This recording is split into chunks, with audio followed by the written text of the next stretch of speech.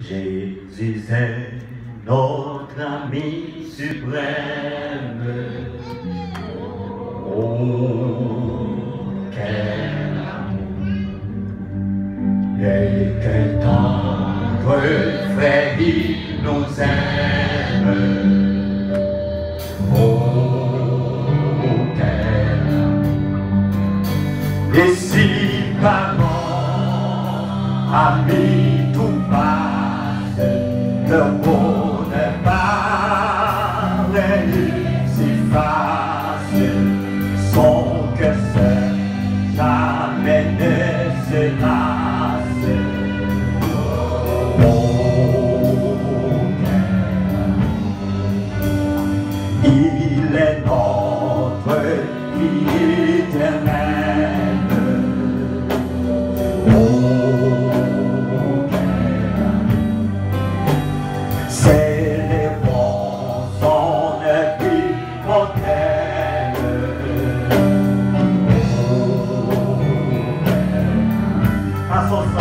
Passons son nom, jamais la vie, au désert, il avait nourri dans son béca,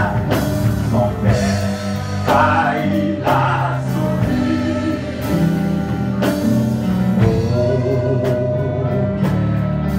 Seigneur Jésus, Seigneur Jésus, fais-nous comprendre, Amen. Dans nos cœurs, oh, derrière répandre. Que cet amour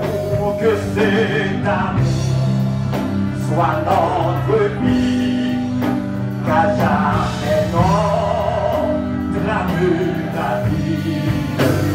Ça de joie infinie.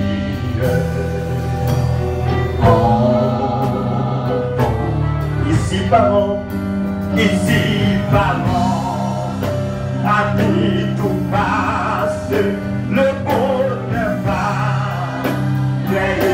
si passe, son cœur seul, jamais ne se lasse.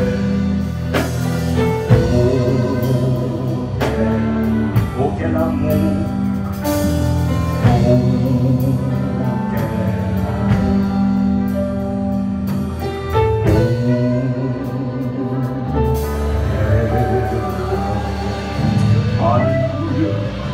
Alléluia, Alléluia, Alléluia.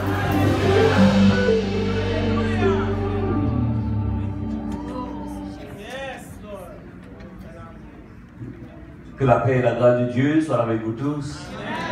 Matin, fait bon Dieu, à tout bon Dieu béni. Nous avons un sujet pour vous matin. Nous chantons Jésus, c'est notre ami suprême. Oh, quel amour! Nous allons à la lecture tout de suite, c'est dans Jean chapitre 15, verset 15. Let us turn to our lecture this morning, John chapter 15, verse 15. Le Seigneur Jésus a parlé avec les disciples. Our Lord Jesus was talking to his disciples, Et il dit comme ça. and he told them, Je ne vous appelle plus serviteurs, I no longer call you servants, parce que le serviteur ne sait pas ce que fait son maître. because a servant does not know what his master is doing.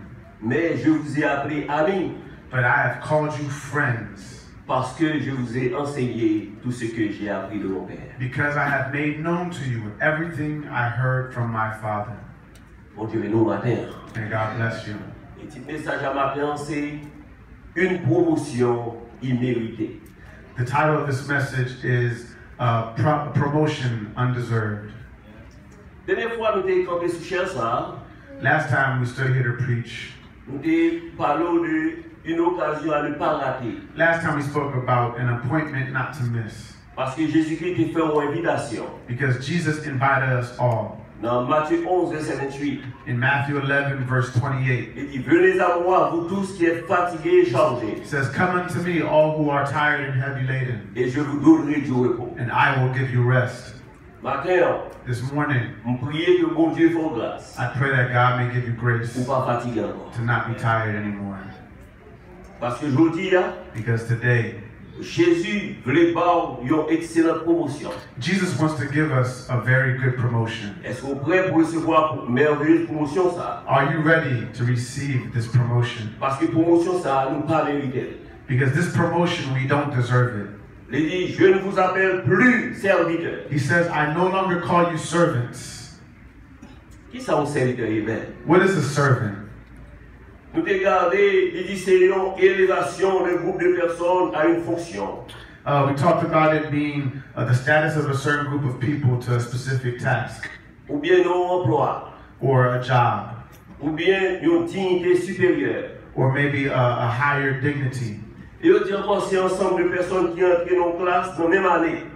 Maybe a group of people who went to a class the same year. On dit, on peut nommer le monde bien accéder à un grade supérieur. You can call somebody or give them a title of a higher grade, C'est que une hiérarchie. the hierarchy of people. On tourne dans le texte là encore matin. But let us turn to our text. Jésus dit, je ne vous appelle plus serviteur. Jesus says, I no longer call you servants. Nous essayons de parcourir les 4 évangiles.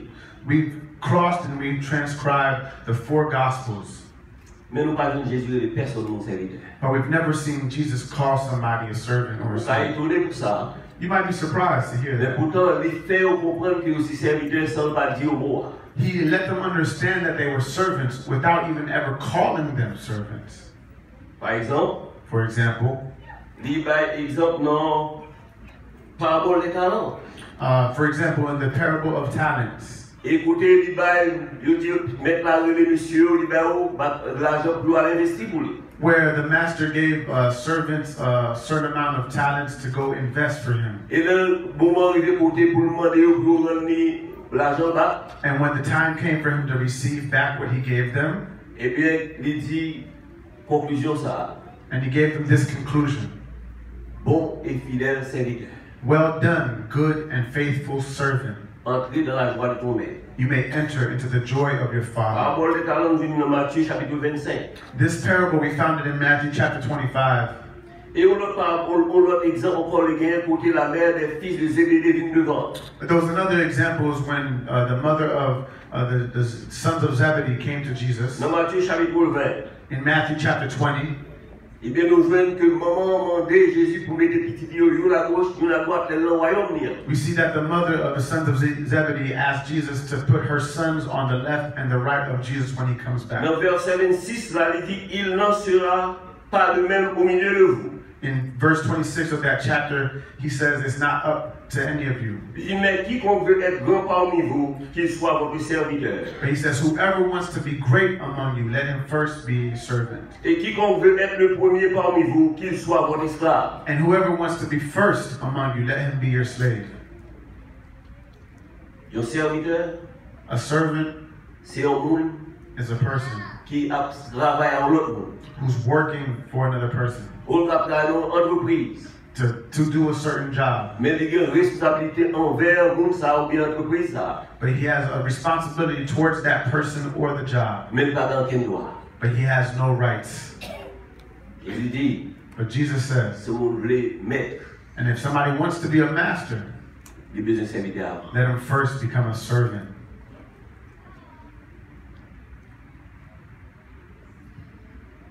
Dans Ésaïe chapitre 53, le verset 3 à 5, In Isaiah chapter 53, verses 3 through 5, Jésus dit, je ne vous appelle plus serviteur. Jesus says, I no longer call you servants. Est-ce qu'ils sont bons bagages? Is that a good thing? I ask. Alors regardez, est-ce qu'ils sont bons bagages? Parce que Jésus pouvait, pour le bon promotion, ça, bon bagages, il était fait. So before we can answer the question, we have to see whether or not it was a good thing.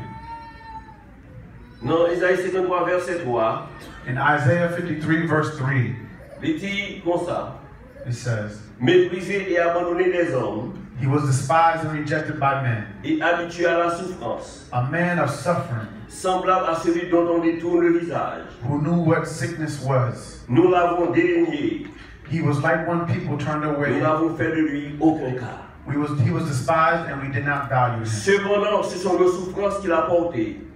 Yet he himself bore our sicknesses. C'est de nos douleurs qu'il s'est chargé. And he carried our pains. Et nous l'avons considéré comme puni, But we regarded him stricken, frappé de Dieu et humilié. struck down by God and afflicted. Mais il était blessé pour nos péchés, But he was pierced for our transgressions. brisé pour nos iniquités. He was crushed because of our iniquities. Le châtiment qui nous donne la paix est tombé sur lui. The punishment for our peace was on him. Est-ce qu'on l'a le matin? Et c'est par ses meurtrissures que nous sommes guéris. And we are healed by his wounds. Nous étions tous errants comme des brebis. We were all lost like sheep. Chacun suivait sa propre voie. Everyone followed his own ways. Et l'Éternel a fait retomber sur lui l'iniquité de nous tous. And the Lord let fall on him the iniquity of us all. Il a été maltraité et opprimé. He was mistreated, Et il n'a point ouvert la bouche. and he did not open his mouth. Semblable à un agneau qu'on met dans la boucherie. Like a sheep heading towards slaughter, Et une brebis muette devant ceux qui l'attendent. and a sheep mute before those who are going to slaughter him. Il n'a point ouvert la bouche. He did not open his mouth. Nous voyons Jésus payer au prix We saw Jesus pay pour the nous price offrir une promotion. to give us a promotion. Est-ce que vous êtes prêts pour recevoir la promotion ça? Are you ready to receive this promotion? Nous voyons Jésus consenti un sacrifice qui est grand We see that Jesus took on a sacrifice that was large pour nous la vie. to be able to give us life.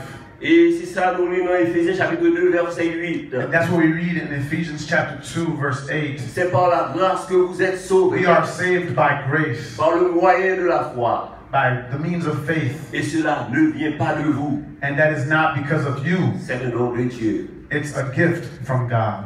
Ce n'est point par les œuvres, It is not by works, afin que personne ne se glorifie. that no man should boast.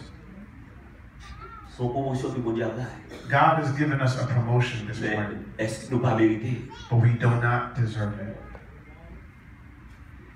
Apôtre Paul, dans Éphésiens chapitre 2, verset 11, Apostle Paul in Ephesians chapter 2, verse 11, il écrit aux chrétiens d'Éphèse. he was writing to the Christians in Ephesus. Il dit, c'est pourquoi vous, autrefois païens dans la chair, It says, then remember that one time you were Gentiles in the flesh, appelés incirconcis par ceux qu'on appelle circoncis, called the uncircumcised by those called the circumcised, et qui ne le sont en la chair par la main de l'homme. done by hand in the flesh. Mais rappelle que l'apôtre Paul va faire à nous-mêmes qui pas juifs. And this is what Apostle Paul was appealing to us who are not Jews. Dans verset 12, il dit, souvenez-vous que vous étiez en ce temps-là sans Christ, And in verse 12 it says, at that time you were without the Messiah. privés du droit de cité en Israël, You were excluded from the citizenship of Israel. étrangers aux alliances de la promesse, And you were foreigners to the covenants sans of the espérance et promise, sans Dieu dans le monde. with no hope and without God in the world. Mais maintenant en Jésus-Christ, But now, in Jesus Christ, vous qui étiez jadis éloignés, you who were far away by having brought near by the vous blood of the avez Messiah, été rapprochés par le sang de Christ. you have been brought near by the blood of the Messiah. Est-ce que vous entendez ça, Seigneur a fait pour moi? Do you see what Jesus has done for you this morning? Vous étiez morts par vos péchés. You par were vos offenses. dead by your transgressions. C'est ça nous fait lire dans Éphésiens 2, versets 1 et 2. And that's what we see in Ephesians chapter Il dit, 12. je ne vous appelle plus serviteurs. And he says, I no longer call you servants. Est-ce une bonne chose? Is that a good thing? Dans Jean chapitre 8, verset 32 In John chapter 8, verse 32, jusqu'au verset 36, up until verse 36, Jésus a parlé à disciples, il dit comme ça. Jesus was talking to his disciples and he told them Vous this. connaîtrez la vérité You will know the truth, et la vérité vous affranchira. and the truth will set you free. Et l'autre monde qui a répondu.